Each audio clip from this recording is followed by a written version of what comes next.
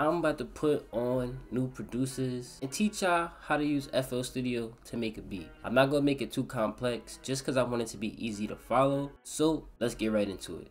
So when you first open up FL Studio, you're gonna have a browser to your left, which is gonna have all your sounds. You're gonna have a main screen, which is gonna be the arrangement or the playlist. This is where you're gonna lay out the beat. Then you're gonna have a piano roll, and you're gonna have a channel rack, aka a sequencer. So I'm gonna start from top to bottom. First, let's check out the sounds. So when you first download it, you're only gonna have default sounds. It has a little box icon that says packs. You're gonna open that, and then boom. You're gonna have your drums. They're gonna have cymbals, hi-hat, kicks, snares, percussion, all that for you. They sound like this.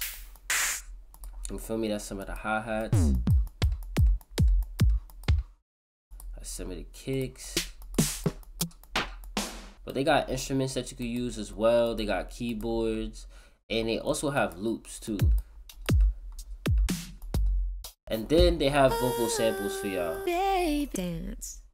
Man, it's a little nostalgic because I haven't used those in mad long, right?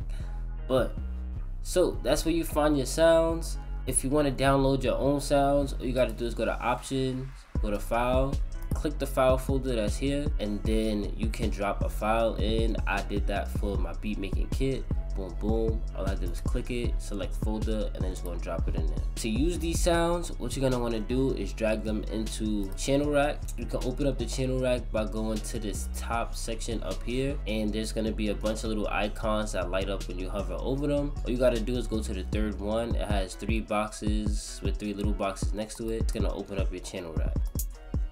Yeah, weird. That's kind of fire. So now that you know how to put sounds in it, I'm gonna teach you what this is mainly used for. So with the channel rack, as I said, it's where you drop all your sounds. I mainly use it just for the drums, but you gotta put all your sounds in here, whether it's your VSTs, your plugins. If you just want to use a sample or whatever, you drop all of that in here, right? So yeah, the channel rack is basically like a sequencer. So you plug it in by the steps. So this is the 1, the 2, the 3, and the 4, and then it repeats as 5, 6, the 7, the 8, or the 1, the 2, the 3, and the 4. I'm gonna add in some kicks, and I'm gonna add in some claps. You always add the kicks in the first note just because it's gonna be where the beat starts. And then on the third step, so it's gonna go 1, 2, 3, boom, and then you're gonna go 4, 5, 6, 7, boom, and then 8, you're not gonna put 1, and then you gotta start over from 1. So you're putting it in on the 3 and the 7. But for hi-hats, you can actually use a little cheat code. Basically, all you gotta do is right click over the hi-hat. So mine says 808 CH. I'm gonna right click, and if you come over here, you can click fill each 2 or fill each 4, and then it will fill it in for you. Basically what it's gonna do is fill 1, skip 1, and then fill the next one. Now with the kicks, all you really gotta do is use your own rhythm to fill in the kicks. So that's what it's gonna sound like.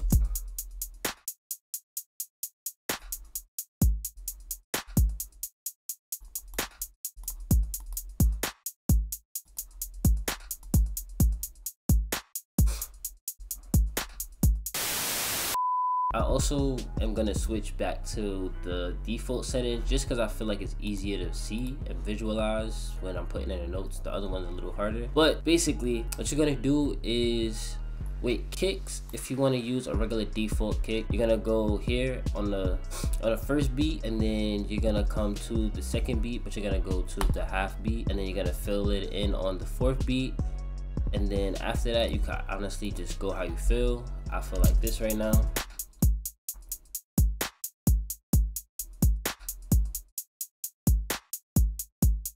And then if you wanted to spice it up with your hi-hats, you can add hi-hat rolls, which is basically just you adding notes in between to make it sound a little more unique.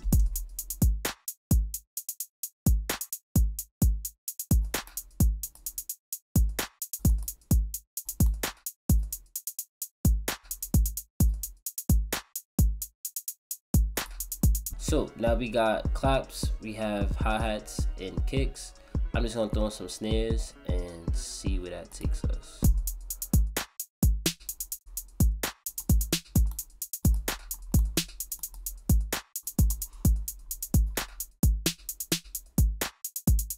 Now, the next thing I want to show you is the tempo. So if you want to change the tempo to make it go faster or slower, that is going to be at the top by the record button. The record button is this little red button right here. Next to it, you can see some numbers. It's always going to start at 130. So what you could do is slide it up if you want it to go faster.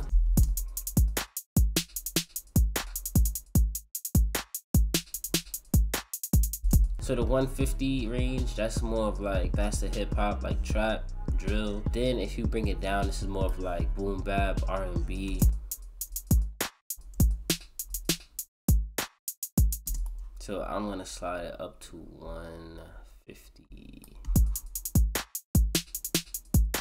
So that's how you make a drum loop or drum beat in FL Studio. All you gotta do is throw things into the channel rack, and then use your rhythm to throw claps, kicks, hi-hats, and etc. in here. If you have a percussion or whatever, you throw that in here as well. So now I'm gonna show you how to do the piano roll. Cool, so with the piano roll is you wanna go to plugin database. It allows you to drag in plugin. So you're gonna click plugin database, go to generators, and now you have a bunch of options that you can choose from. So you have drum options, piano, you have things that you can use for sampling, you have synths that they have for you. I'm going to use Flex just because it's their best default plugin and it has a lot of sound. So Flex is actually a beautiful tool that they added. When I first started, they didn't have Flex, but now when you first come in, find Flex. If you want to make chords or melodies, Flex is your go-to for when you're first starting out. So what I'm gonna do is I'm gonna find a nice guitar. If you have a MIDI keyboard, you can connect your MIDI keyboard by clicking option, MIDI settings, and then you could click your keyboard. When you connect your MIDI keyboard, what that's gonna allow you to do is play notes or play chords real time. So now I could play like a C major chord.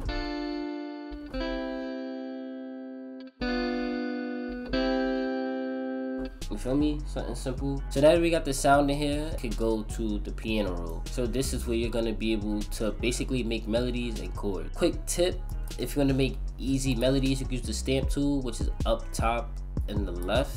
It's gonna be next to the magnet. It is a circle with 3 dots. If you don't know how to make chords, you can use chords from here. They have a bunch of simple chords and then they have a bunch of advanced chords. So I'm gonna click minor and now I can just slide and make a minor chord. So this would be like a minor C sharp. And then boom, that's how you can drag a chord in there. So if you want to make your own chord, all you have to do is click the note and you can adjust the size of this just by clicking the end of it, dragging it out. So I'm going to make a chord here now.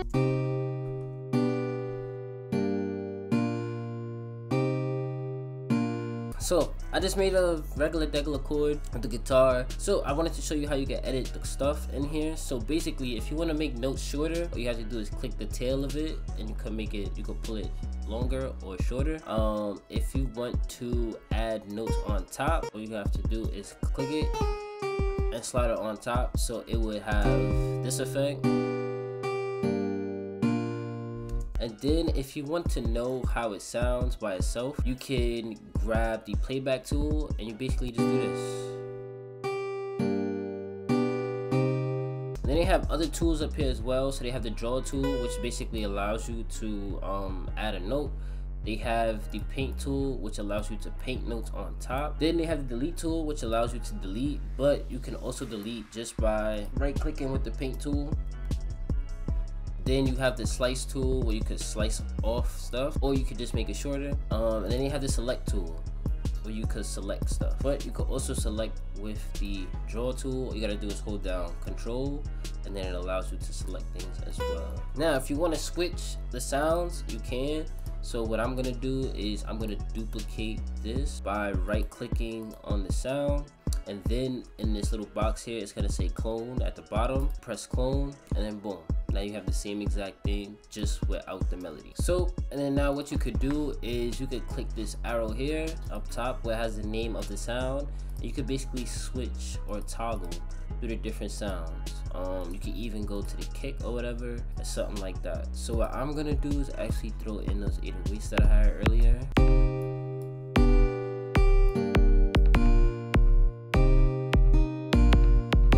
So now you can also add 808 melodies or whatever. You could drop those in there. Basically, All you want to do is follow the drum pattern or follow the chords that are already in here, and then boom, you got you some 808s. Cool, so I didn't expect the video to be so long, so I had to split it up into 2 parts. This is gonna be the first part, and then I'm gonna have another video for the second part that's gonna be coming soon. Always remember to leave a like if you like, and if you don't, leave a comment down below to let me know how to grow. I hope y'all learned something today, and if you did, make sure to click this link, or it might be over here, for the next video. Word. Alright, peace.